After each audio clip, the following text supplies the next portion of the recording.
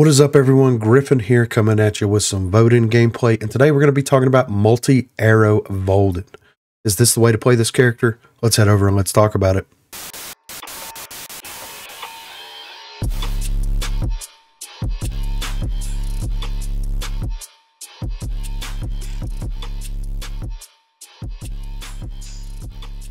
So as you can see here, this is the multi-arrow build that I have for Voden here. And I'm going to explain this, and I'm going to actually show it in practice. So we're going to run through this real quick. So basically at the start, I have Spread the Pain, which fires 5 arrows on charge. And then on full charge, on hit, slows enemies and gains focus. So that's level 1 and 2. For level 3 and 4, I have it dedicated specifically to the poison. So throws the poisonous projectile at a target area, and it is now homing so that I can get a little bit more poison damage out of that. I could have went with on direct hit, buffs damage and applies heavy poison, but I wanted it to be something that would do consistent tick damage over time. With the level 5 and 6 ability, whenever you're in the puddle, you gain the jump buff benefits there, and then also whenever you create it, it pushes enemies and slows enemies in the area around you. For the level 7 and 8 upgrade, I set that to the teleport to the decoy, and then it does a small self-heal there. For 9 and 10, we are looking at increases sprint speed and reduces sprint stamina costs and increases your maximum stamina. And then for the talent that I'm going with, I decided to give it to the poison spores so that it gives 15% more damage to allies within 10 meters for 5 seconds, and it also creates toxic area underneath self for 7 seconds. So you get a little bit more of a AoE on yourself. It's homing, it's doing damage. It also buffs your allies within 10 meters for 5 seconds so that it allows them to get more damage out. So we're in the shooting range right now, and this is what I was saying about the 5 arrow versus the solo arrow. So whenever you have the solo arrow, of course, it builds up charge much faster to get that, you know, that maximum damage output, right? And it does 229 damage at a reasonable distance away, right? You don't really get any damage fall off, if much at all, with this. It's very reliable, it's very consistent, it's very hit scanning kind of projectile-y at times, but I do feel that multi-arrow comes out just a little bit better in some ways. So with the multi-arrow, it does take a little bit longer to charge up, but you do shoot 5 arrows out in a very straight line.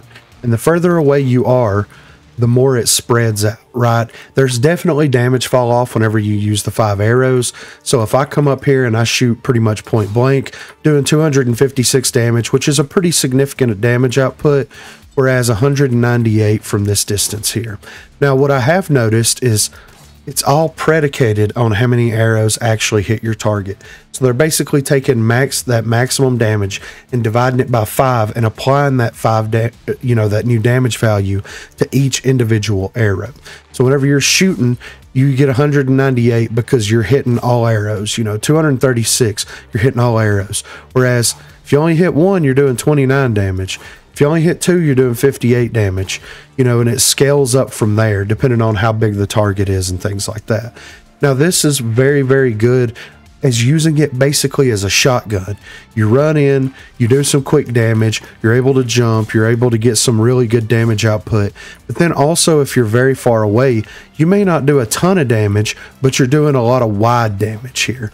You're able to basically spread that damage out. And if you're playing with characters that have deployables and that they're constantly dropping things on the battlefield, you can spread that damage out and do consistent damage against all targets as opposed to consistently damaging one target only. And I'm not saying that this is the be-all end-all way to play Voden. I know that there's a lot of really great players out there that play him with the draw time cooldown and be able to maximize damage output in that way. But to me, whenever you're playing a character that can shoot 5 arrows horizontally, that can consistently spread that damage out in a very massive way, it's almost too good to be true. Now, Do I think that they should lower the damage? No, I don't think that that's the answer there. Do I think that they should do something different with the character or with the talent? I don't think so at all. I just think that it's a difference in play style. If you want to play Voden a little bit more reserved and a little bit more precise, then you have that option there. Whereas if you want to play Voden a little bit more aggressive, basically as a shotgun, then you have that option there. You're able to do tons of damage real quick. And to me, it's almost interesting that they didn't give the draw time reduction to the 5 arrows, since you're basically playing him as a shotgun character at that point. You would want to be able to pull it back faster so that you get more damage output faster. But I understand why they kept it where you basically do one single target damage very, very quickly, and you're able to keep that up just more and more over and over and over again. To me, this is my preferred way to play him, though. I basically hit him with the right click. It's homing. It does 250 damage, and then it starts doing tick damage. And then I use my primary attack as a way to continuously dish out additional damage to keep characters in combat so that they don't start regenerating their health. Now, like I said, you can, and there's a lot of times in the video that's playing underneath this where I've got characters to one shot, and if I was using the other build to where I was having more consistent and precise damage, then I would have been able to net more kills, and that's absolutely correct.